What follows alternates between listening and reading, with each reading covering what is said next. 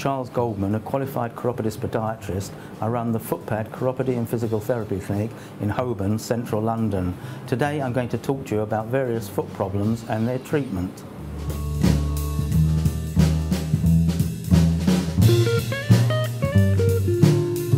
We are going to talk now about the treatment of hallux rigidus.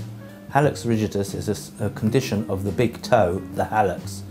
When you have flat feet, for example, you often strike the ground very hard on the inside of the foot. This forces the hallux joint upwards.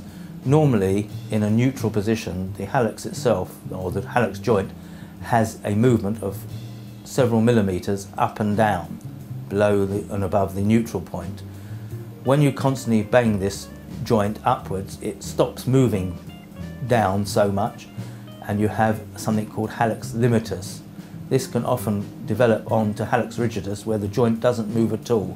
This can lead to painful conditions on the joint itself, and sometimes corns and blisters can occur. The way to treat this is to stop the toe banging the ground. Now, this can involve getting orthotics or arch supports with a wedge that supports the big toe joint. This simulates contact with the ground.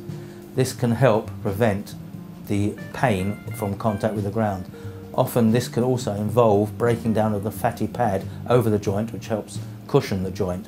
So you would sometimes need a cushion pad as well to prevent the impact. Sometimes, due to the loss of dorsiflexion or upward movement of the big toe joint, you can develop an exostosis, which is a bony growth on the top of the joint. And this can be extremely painful, so it is very important to deal with this as soon as possible.